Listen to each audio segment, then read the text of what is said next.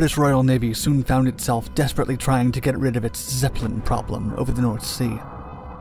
The massive German airships had slowly begun to exert command over vitally important sea routes, using their aerial advantage to spy on Royal Navy movements and to even attempt dropping bombs on several British ships. Although slow and cumbersome to maneuver, the Zeppelins could fly above the reach of most ship fire.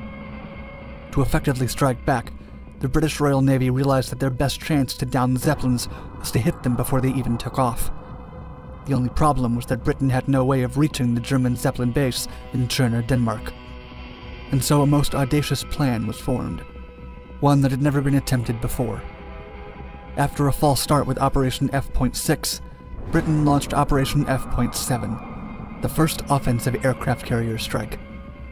The mission called for a group of Sopwith Camel bombers to take off from the battlecruiser HMS Furious, converted to be an aircraft carrier. It would be an historic achievement, and an idea so new that the carrier squadron had no workable way to land.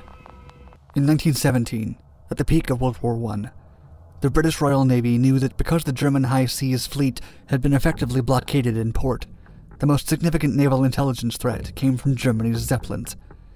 German airships had been supplying a slow but steady feed of information on British ship movements to waiting German U-boats. As the Zeppelins often flew high out of reach, Britain's best hope was to try to strike them before they could get off the ground. The only obstacle to this thinking was the technology available at the time. Bomber planes launched from Britain could not reach German airfields in continental Europe. British aircraft would need to depart from offshore and base spring. Captain Horst Freiherr Treut von Bottlar Brandelfels attacked seaplane tenders at the Royal Navy from his airborne Zeppelin. Although he scored no hits, he did note that, quote, "The flying boats the English had did not attack our airships because the latter could always outclimb them." Tønder Base. The following year, the Germans built 2 sheds to house their Zeppelins at Tønder, Denmark, intending to keep them safe while they patrolled the North Sea. The sheds were named Tobias and Tony. At the Tønder base, Germany kept barracks for 600 soldiers, hangars for 5 Defense Albatross fighters, and storage for 20,000 liters of fuel. They also produced hydrogen for the Zeppelins on site. While the British knew about the base, they couldn't do much about it at the time. The Royal Navy knew only a plane would be able to bypass the Heligoland Bight, since the bay was packed with mines and U-boats. The 2 attempts they made using float planes revealed that they were inefficient for fighting and bombing, even if they could operate off the open water. While the British struggled with finding a way to destroy the base, the Germans continued to enhance their presence. Tønder was upgraded with a 3rd shed, 730 feet long by 220 feet wide and 130 feet high, that could simultaneously house 2 Zeppelins. They named it Tosca. The HMS Furious. The Royal Navy realized that the only thing that could grant them victory over the Zeppelins was to launch a different kind of fighter fleet from the sea. British naval planners knew that warships had the sufficient speed and range that early fighter aircraft lacked. They would have to come up with a way in which their strengths could overlap. The Royal Navy decided to modify the half-completed light battlecruiser HMS Furious to turn it into an aircraft carrier. A flight deck was installed forward on the main superstructure. It was equipped with Sopwith Camel 2F.1A, a naval variant of the British biplane fighter aircraft, mining while an attack was planned. On August 2nd, the squadron commander, Edwin Harris Dunning, was flying his fighter Sopwith Pup, a predecessor to the Sopwith Camel, when he sideslipped the aircraft over the deck, almost hovering, and completed the first aircraft landing on a moving ship. Although his second attempt was not as successful, since the Sopwith Pup bounced off the deck and sank in the water. To remedy the situation, towards the end of 1917, they added a second flight deck, which would unfortunately prove hazardous, if not deadly, to land on. The centerline was using a torpedo. In March 1918, the converted battlecruiser was sent to Scapa Flow with the Grand Fleet. The commander, Rear Admiral Phillimore, allegedly received encouragement from the Royal Air Force to attack the Imperial German Navy Naval Airship Division bases. Operation F.6. The initial plan was to use Sopwith 1.5 Strutters for an attack. Still, these aircraft were deemed too valuable to lose in combat due to their reconnaissance capabilities, light cruiser squadron, and 8 destroyers taken from the 13th Flotilla. They reached the target site on June 29th, but were unable to carry out the operation. Strong Force 6 winds on the Beaufort scale made flying too risky and sent them back to port. The Tønder raid. The next attempt saw the mission rebranded as Operation F.7. HMS Furious was sent to sea at 12:03 on July 17, 1918, escorted by Force B.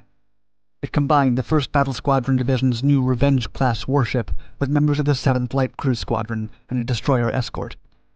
The HMS Resolution had its turret guns loaded with special shrapnel ammunition meant to hit and rip apart the Zeppelins. The combined armada would be the world's first carrier task force. At midnight, the HMS Furious traveled as close as it could to the Danish coast. At around 3 o'clock on the morning of July 18th, the aircraft carrier was ready to launch the Sopwith Camels. Yet it could not start the attack due to another storm. Instead of retreating all the way back to port, Force B decided to delay the mission 24 hours.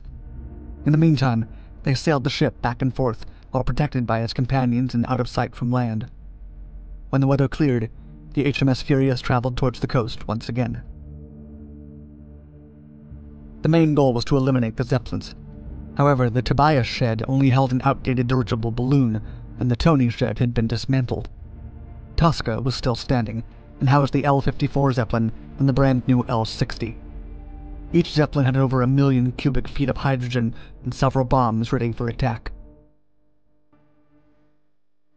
Notwithstanding, before reaching the base, Captain Tyne had to return due to an engine failure that forced him to ditch his aircraft and be rescued from the water. The first wave of Sopwith Camels arrived over the German base at 4:35, completely surprising the enemy. The British pilots went for Tosca, hitting it with 3 bombs that detonated 2 Zeppelin's hydrogen gas bags. Although the airships did not explode and the shed was not destroyed, they did catch on fire. During the first wave attack, the Tobias shed was also hit, damaging the balloon housed inside. The second attack wave easily located the airfield thanks to the enormous column of smoke and managed to destroy the balloon, setting it ablaze. While the British raided Tønder, the Germans attempted to muster an anti-aircraft defense with rifle fire. Only one Sopwith Camel from the second wave endured any damage, losing an undercarriage wheel. Pilots Williams, Jackson, and Dawson all landed in Denmark under the mistaken belief that they did not have enough fuel to return to the British carrier. The other 3 pilots went in search of the offshore Force B. Dixon crashed at sea, but managed to make it aboard the HMS Violent. Smart struggled with engine trouble, but arrived soon after to successfully ditch and have his aircraft be the only one recovered. Unfortunately, Hewlett was lost on his way back, and was never heard from again. The pilots that landed in Denmark soon reunited with the Royal Navy Squadron, and they all went back to port together. The German response. The Germans swiftly repaired the double-hangar Tosca shed.